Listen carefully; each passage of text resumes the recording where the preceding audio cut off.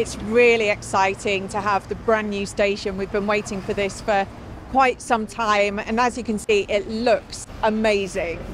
Tower is the busiest lifeboat station. We have more than 700 shouts a year, and this station is going to give us the facilities we need for our on and off duty crews to help spread the word of water safety on the river and to launch within our 90-second target. The new casualty care facility is going to be much more private, much more fit for purpose. So when we rescue people on the river, we can bring them back, give them really good care and attention before handing them over to the ambulance service.